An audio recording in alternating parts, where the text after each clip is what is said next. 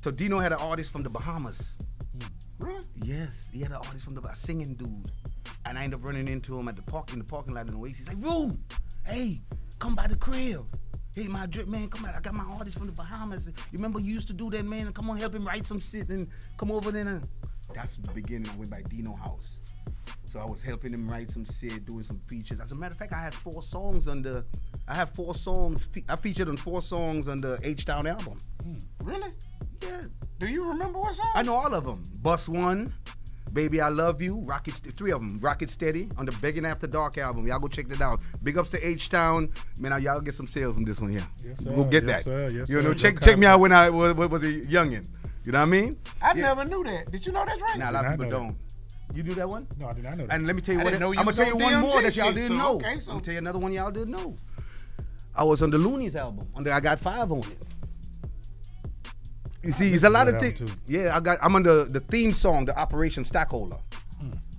So this in the '94. Yeah. So you've been networking your ass off for a long time. Bro, I've been doing. Listen to for me. a long time. Oh, I ain't done yet. The Field Mob.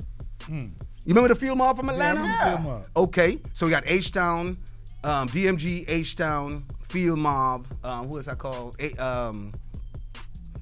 I ain't even gonna call it local. Everybody local got records with me. So I got records with them. The Key, the Don, the SUC, everybody. you know, Swish, everybody. You know what I mean?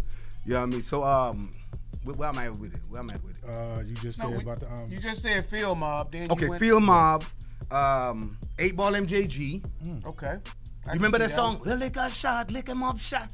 That's you? That's me. Okay. See, You see, yeah, and I had that's me. back. So we get some history on the Cool and Dre show right now. You know what I'm saying? You ain't got these questions ain't worth shit. You ain't did no goddamn homework. Yeah, so where I'm at. So I got Field Mob because I'm involved in 48 million sales. I'm the only artist that's been involved in that many sales that's never been signed to anyone. You understand what I'm saying? I own 9 albums with over 200 songs. All the masters, 100% of all of them. Oh, that's dope. You see what I'm saying? You gotta, huh? Damn, that's right. You never. I had an Interscope deal that I flew down to see Jimmy. Now this is, y'all make sure y'all tune in right now on this one right here. I had a situation with Jimmy Iovine in Interscope. Jimmy Iovine and Step Johnson. I will never forget that. What year was this? Do you remember? That's when I put out 2000. So that's in 99, 2000. Okay. I left Cash Money. I ain't even got the Cash Money situation yet. I left Cash Money. As a matter of fact, when I was with Cash Money, I left them in Miami. I walked off the bus in Miami. You should tell us about it. Why you walk off the goddamn bus? Now you I got you. You know what I'm saying? Well, at the end of the day, you know what I mean? Big ups to my Cash Money brothers, man. It was a, great run, great chapter in my life, you know what I'm saying? But at the end of the day, we was in Miami. If I could recall, we was in Miami. We on the tour bus.